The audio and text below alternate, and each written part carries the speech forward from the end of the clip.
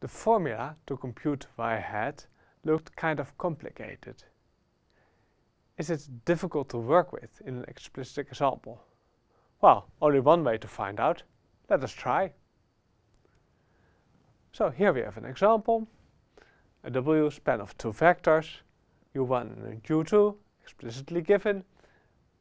See, u1 and u2 are orthogonal to each other, so they form an orthogonal basis of W. And I have some y, 2 to 6. And then the question is, find y hat and find z.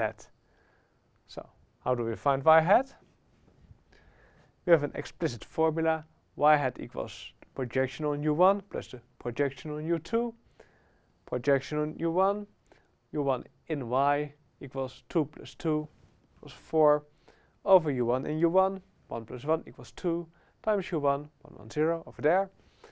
And then u2 in y, 2 minus 2 plus 6 equals 6 over u2 in u2, 1 plus 1 plus 1 equals 3 times 1 minus 1, 1. So we have a 2 and 2 over there. 2 plus 2 equals 4. 2 minus 2 equals 0. And 0 plus 2 equals 2. So there we have our y hat. Now let us find z2.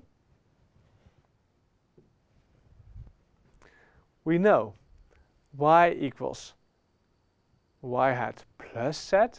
So that means that z equals y minus y hat. We have already computed y hat. We know z, so we get 226 minus 402, which yields minus 2, a 2, and a 4.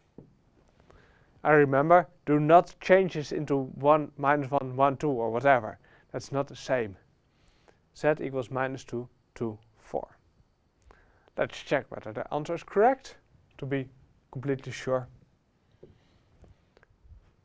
So y hat plus z has to equal y. So let's see. A y hat and a z. We get a 2 plus 4 equals 6 equals y. So that's indeed correct. It would be very stupid if this would be wrong, by the way, because we computed z like y minus y hat, but okay. And then check y hat in z has to be 0, have to be orthogonal to each other. We get minus 8 plus 0 plus 8 equals 0. So that's fine, okay. So that's a check. How can we use this, for example? What's the interpretation?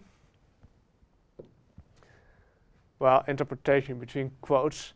It's quite hard to draw the plane through u1 and u2 correctly, so I just pretended it was the xy plane, just to make the sketch a bit easier.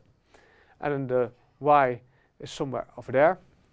The y hat is the vector in the plane closest to y, to the point p prime. So we can, for example, use the y hat to compute the distance from w to y. It's the same as the distance from p to p prime, which is the same as the length of z. See where you have z, the length of z equals 16 plus 4 plus 4, 24. So the distance equals the square root of 24. So that's how you can use this.